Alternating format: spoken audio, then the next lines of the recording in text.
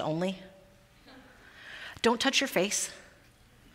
Don't rub your eyes. Don't bite your fingernails. Don't wipe your nose on the back of your hand. I mean, don't do that anyway, because gross. Don't wear a face mask. Face masks are for sick people and healthcare providers. If you're sick, your face mask holds in all your coughing and sneezing and protects the people around you. And if you're a healthcare provider, your face mask is one tool in a set of tools called personal protective equipment that you're trained to use so that you can give patient care and not get sick yourself. If you're a regular healthy person wearing a face mask, it's just making your face sweaty.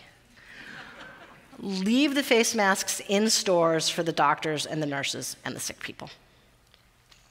If you think you have symptoms of COVID-19, stay home, call your doctor for advice. If you're diagnosed with COVID-19, remember it's generally very mild. And if you're a smoker, right now is the best possible time to quit smoking.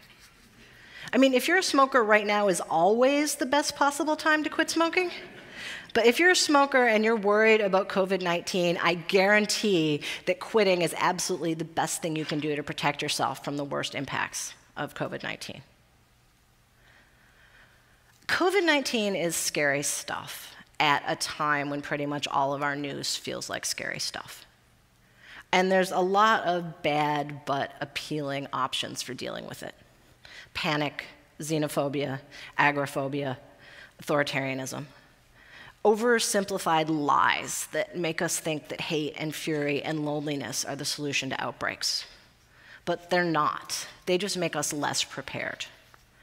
There's also a boring but useful set of options that we can use in response to outbreaks. Things like improving healthcare here and everywhere, investing in health infrastructure and disease surveillance so that we know when the new diseases come, building health systems all over the world, looking at strengthening our supply chains so they're ready for emergencies, and better education so we're capable of talking about disease outbreaks and the mathematics of risk without just blind panic.